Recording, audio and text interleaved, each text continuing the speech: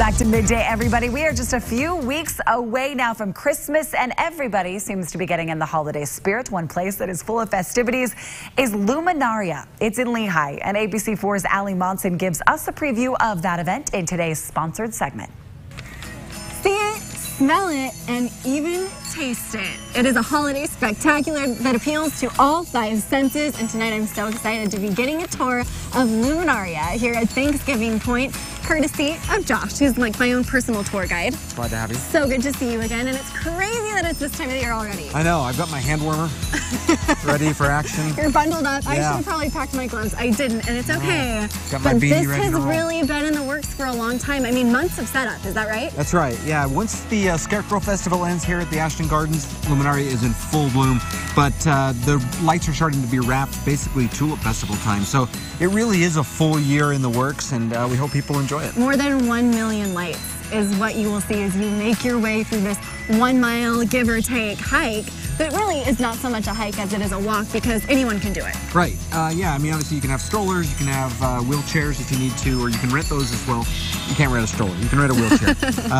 If you need to bring, grandma or grandpa out, or anybody that maybe needs some extra help, we have that. Obviously you can see the walkways behind us, but yeah, we're pretty proud of what we have put on here as the newest kind of Christmas tradition for Utah. It's definitely a unique experience because it does appeal to all the senses. So as you walk through a certain display, you start to smell things. You'll smell peppermint, or you'll smell, I don't know, just some of the great senses of the season. Yeah, if you go down to S'mores Village, where the fire pits are and the games are, and there's a big light bright, you'll start to smell kind of a s'mores smell. Yes.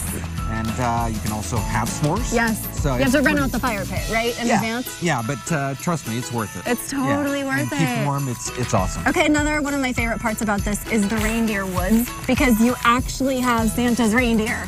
Right. Here at Luminaria. 2 of them. Come say hello, get a picture with them.